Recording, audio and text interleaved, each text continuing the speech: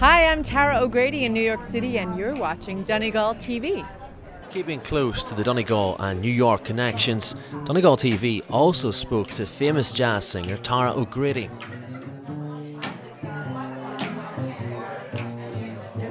You had plenty money in 1922. You let other women make a fool of you.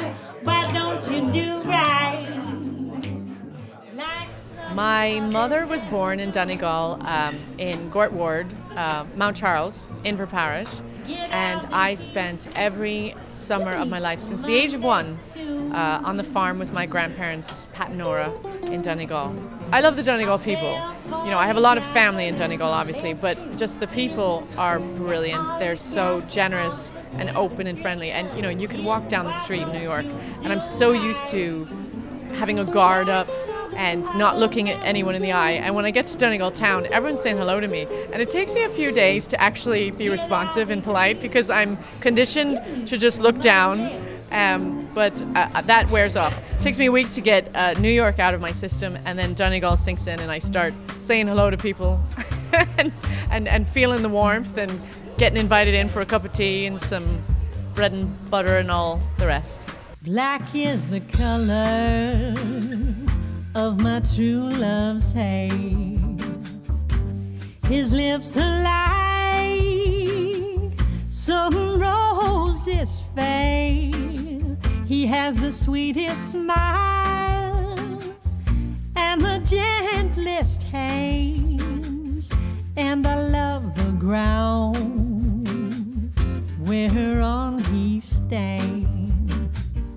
Tara has been described as a full package, combining Celtic folk, blues and especially jazz in her own unique style.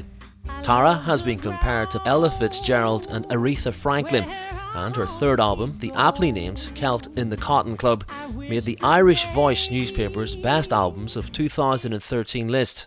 Tara raised in New York City on Irish traditional music, as well as the sounds of Elvis Presley, Hank Williams, Louis Armstrong and Nat King Cole, to name but a few, told us who and what influenced her music. My dad is a fiddle player, so he was always playing music in the house and having a traditional session with neighbours and friends. You know, our next door neighbour was actually in New York from Glenties, and we'd have family over, and they'd always say you had to give a song or do a dance or tell a joke or something, so there was always the Irish music in the house. And then my brother started studying jazz in secondary school and college, so bringing the jazz into the house and then hearing the jazz and the Irish together in different ears, I ended up combining the both, and that's how basically it all started with my Celtic jazz sound. Time is coming and the trees are sweetly blooming, and the wild mountain thyme grows around the blooming heather. Will you go, lassie, go, and we will all go together to pluck wild mountain thyme all around the blooming heather. Will you go, lassie, go? I will build my love. Tara's debut album, released in 2010, was called Black Irish. It's a collection of Irish songs she grew up listening to as a child. Her unique version of Danny Boy is featured in a BBC documentary celebrating the song's 100th anniversary. A New York audience or an American audience may not recognize, say, the likes of I'll Tell Me Ma or Nora, but they'll definitely recognize Danny Boy. And since it's such a recognizable song and they're used to hearing it in that melancholic way, when they hear me swing it a little up-tempo and it seems a little more happy, the one thing they'll say is, that was the first time they didn't cry.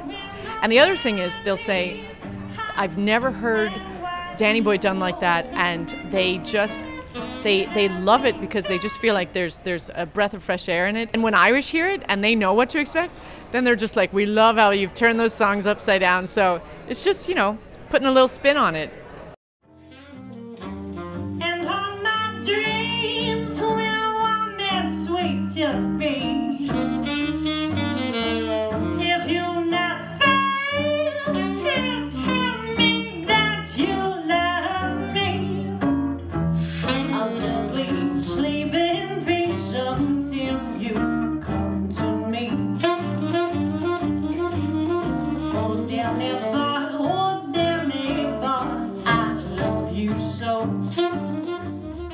So what does the future hold for Tara O'Grady? Tara says she hopes to write another album, which of course will have Donegal connections. Well, The Homes of Donegal is definitely a song that I've always wanted to cover.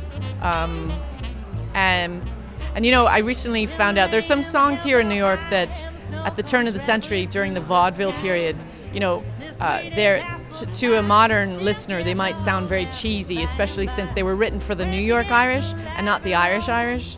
But a song like, say, My Irish Molly O, it was written by a New York Irish-American vaudeville writer and a Hungarian from Budapest. And I actually lived and studied in Budapest in college, so I just found that connection interesting. So I've recently been playing with that song, My Irish Molly O, but swinging it like a Charleston. You know, so if I can dance to it and give it a tempo that I can dance to, then it's a song I want to work with.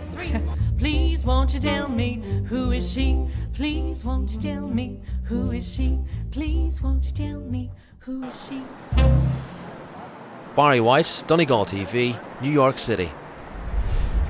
Well, that's it from our two very special programmes on Donegal's strong connection with the United States. Don't forget you can like us on Facebook, follow us on Twitter or check out our website at donegaltv.ie. We'll see you all again soon, and from all of us here at the team, Slán agus Bannon.